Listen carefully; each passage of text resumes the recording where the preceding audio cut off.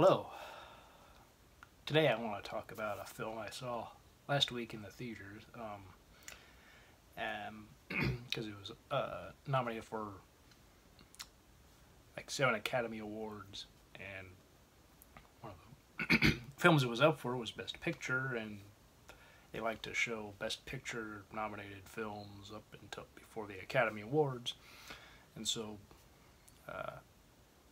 I saw it last week, and and I didn't know the film was actually out on Blu-ray, because otherwise I would have gotten it for this video, because I actually enjoy it quite a bit. And this film is, of course, Belfast. It's written, directed, and co-produced by Kenneth Branagh, whom I like his work. I think he's an incredible actor and filmmaker. Some of his Hamlet and other Shakespeare films are truly excellent. I think Hamlet's probably my favorite Shakespeare film he's done. It's long; it's like 4 hours. But this film, and I have the cast listed because I want to make sure I get people's names right. First off, this film is about the Troubles. To realize late 1960s, like of the Troubles time where Protestants and Catholics were fighting in North England. This story particularly takes place in Belfast, which is where Kenneth Branagh is from, and it's sort of like a autobiography of sorts. Jude Hill, this is his first film, plays Buddy, and he's the central character who we really follow. His brother Will, played by Louis McGasky. It'd be great if I could talk properly. And his parents are played by Katerina Belfi, I believe the pronunciation. Jamie Dornan. Those are his mom and pop. Judi Dench plays Granny, and Kieran Hines plays Pop. Those latter two got nominated for Academy Awards. They did not win. But Kenneth Branagh was nominated for 3 Academy Awards himself for Best Picture and Director, which he did not receive, but he won Original Screenplay. And I think he deserved it. It was truly an incredible film. I had heard here and there that about what happened in Belfast and also part of Northern Ireland during that time regarding this division and gangs forming, and we see that happening, and people get their windows and properties smashed, like like it's like overtly prominently, Protestant neighborhood. Buddy and his family are like Protestants, and then there's those people who are against Catholics, and so they're breaking Catholic the windows of the people who are Catholic, and just very violent. This happens fairly early on. We see Buddy and see some stuff he's having fun with his friends and all, and then it's like overall most people don't really care if their neighbors are like Catholic or Protestant. Like if one's Protestant, they're a Protestant family, they don't care if their neighbors are Catholic, and vice versa. But this becomes a big divisive thing, of course, and people want them like his parents. Buddy's dad is he has to go to England for his job, and he tries to come back like every weekend, basically, to spend time with his family. And they go to see films and stuff, and it's very it's very very good film, very even moving film. It's a one that's just, I don't know, it was just just really well done. It does definitely uh, show a period of time where there was a lot of division in Ireland, and how there are those who were for being, divided and trying to get, people who weren't of their religion out of like their neighborhoods and all that stuff, and then those who aren't fond of it, they fond of this division, they don't want this to be a thing, but it is, and there's like they're trying to deal with it the best way they can, and so many have families and they don't want to up and, you know, uproot their families because, times are hard, and, if one's able to have a job, they're lucky. Some people aren't even able to have a job. And there's payments they have to do, and that's just,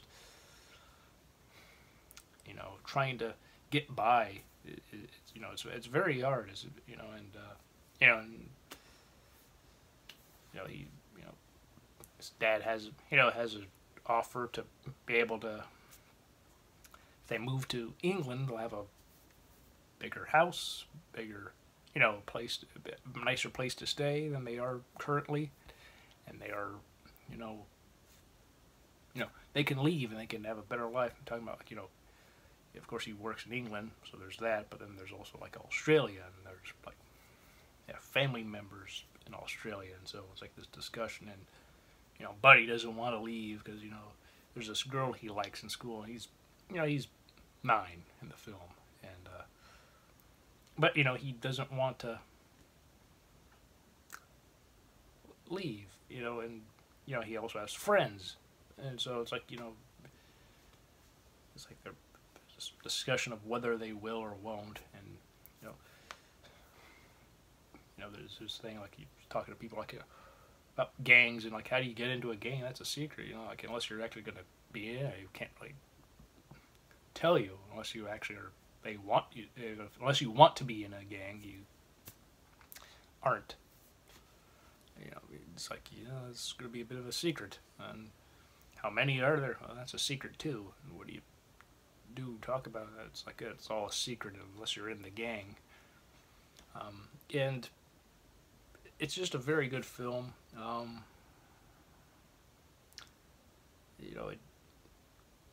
And considering the age of Kenneth Branagh in real life, it's obvious Buddy is essentially like a substitute for himself in a way.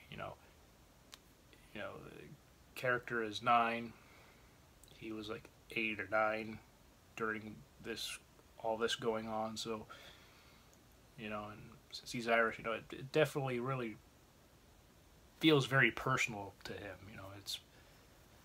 I found it to be very well done, very good, and I think it's also quite moving at times, throughout the film because of the situations the characters are in, and it's like you just can't help but feel for them, and you want the best. And as the film goes on, you see what happens, and it's one that I'm glad I saw. Again, I'll probably get it sometime next week. The film on Blu-ray.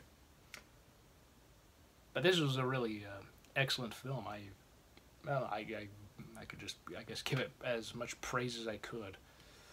But then we'd be here forever, and I don't want to be doing that. I just want to give my quick thoughts and how I enjoyed this film. And I was happy to see it in the theater. I think it was really worth it. It was one that I probably would have still gone to see it on the big screen, even if I had the Blu-ray.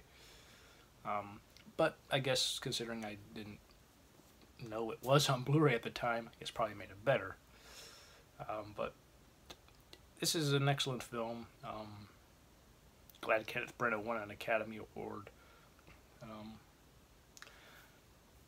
Cast is excellent. Everybody involved did a great job. Even the people I didn't say, because there's so many and great people, and it's truly an amazing film. Yeah, it's very personal as you watch it. You can tell, and that's not a bad thing. I don't think. I guess some people aren't too fond of some movies that seem to be personal because I guess, can be a bit much at times.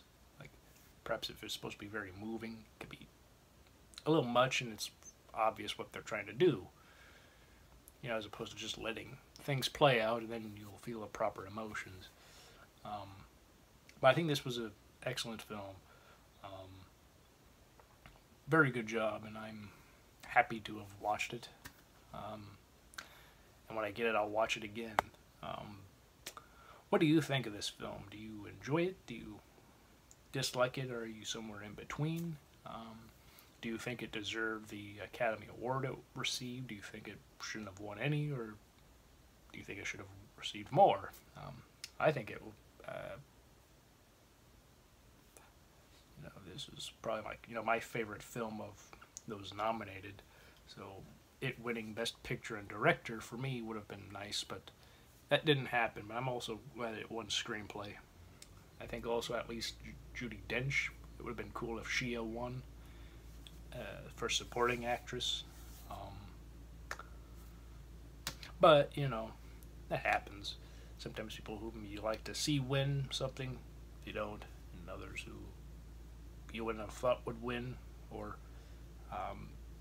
at least a bit surprised won. They receive the award. But yeah, that's really it. It's a new month, obviously, April, and I hope you had a great March, and I hope April will be great for you. It's April Fools, but I don't really know what I would even do for a video like this. Like, no, I didn't see this movie. I'm just lying, making up things. No, I did see the film.